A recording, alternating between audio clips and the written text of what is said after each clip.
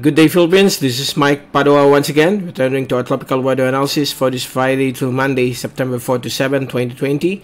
And this is brought to you by Typhoon2000.com, the Philippines' first website on tropical cyclones. Let's begin with our update to the latest GovSat. Beginning today, Friday, until tomorrow, Saturday, we have a very powerful typhoon, and it became the first Super Typhoon of 2020.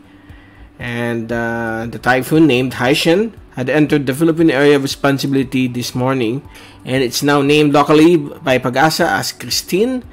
And this system will be just briefly within the Philippine Area of Responsibility. By tomorrow afternoon, it will eventually move out while moving towards the northern part of Ryukyus, just to the northeast of Okinawa, sometime on Sunday, and is expected to make landfall over South Korea on Monday. Okay, now the system is now packing sustained winds 1 minute average of 250 kph or 135 knots, and it's moving northwest at a speed of 15 kilometers per hour. So this system has no direct impact across the Philippine Islands except for the northeastern portions of the Philippine Sea, where some big waves will be expected, some surges. So it's slightly enhancing some local westerly winds across Batanes and Babuyan Cabo Islands. So expect some breezy conditions there and some possible showers, cloudy skies over these areas. The rest of the Philippine Islands will be generally good, with some isolated rain showers and thunderstorms in some selected areas of the archipelago. So the temperature will be much hotter today, reaching highs of 39 to 40 degrees, especially the heat index reaching around 45 to 50 degrees centigrade. So drink lots of water to beat this extreme heat.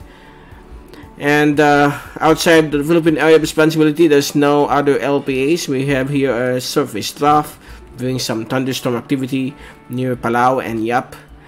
And so far, that's the latest from our GovSat. And as we look at our fast animation, you can see now the clear eye. Actually, it's not actually clear. If you zoom it later on, we're gonna look into the eye of the system.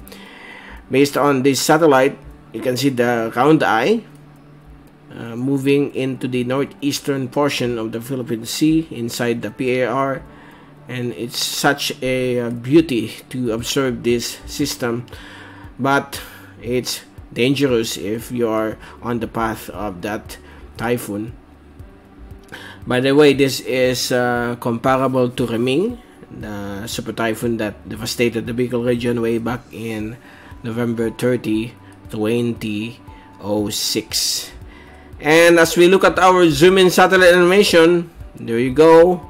The zoom-in satellite animation of the powerful super typhoon, and you can clearly see some cloudiness within or inside the eye as the afternoon progresses. So there you go. That's the powerful eye wall near the eye. The strong winds are located along here, along the eye wall. So the system will continue to move towards the northwest, towards the northern sections of Ryukyus for the next 2 days.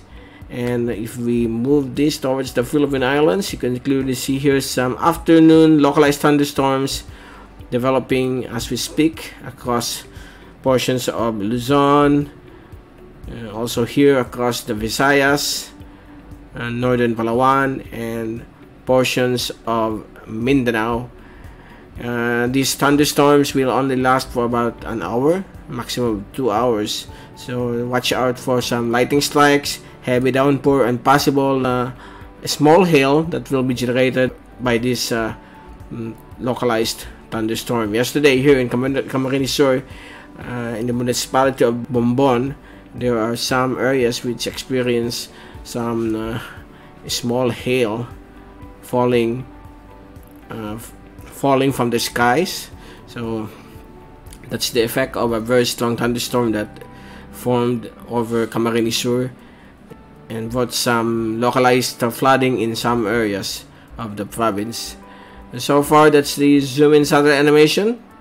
As we look at our tropical cyclone Asian tracks. So these are all the Asian agencies monitoring the tropical cyclone. They all agree that the system will pass along the northern portions of Ryukyu,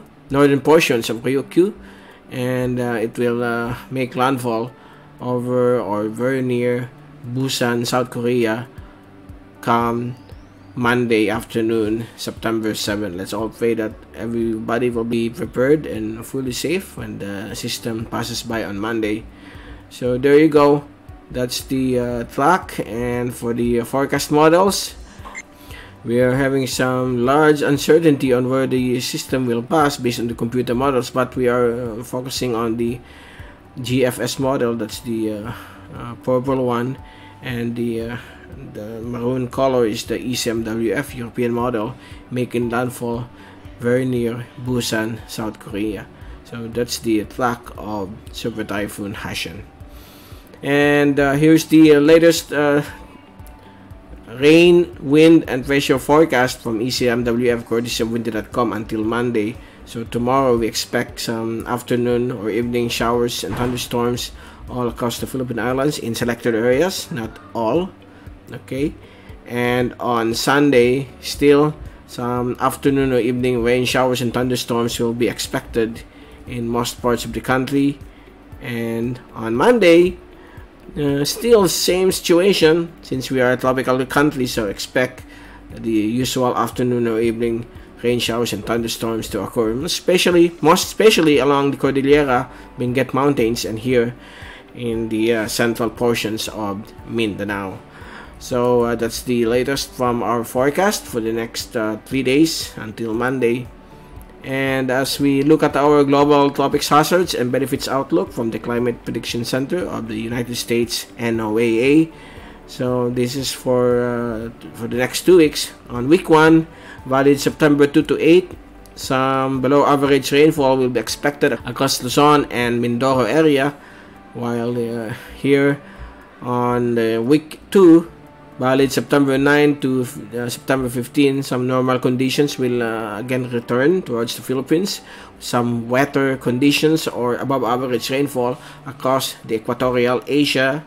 So expect some thunderstorms over these areas, but no tropical cyclone formation will be expected until the middle of September. So that's it.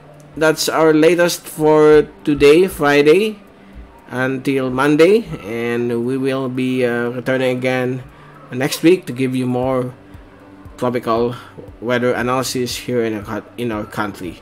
From Typhoon2000.com, this has been Mike Padua reporting. Stay safe always. Happy weekend to all. Be #weatherwiser, #typhoonwiser, and thank you for watching our weather channel.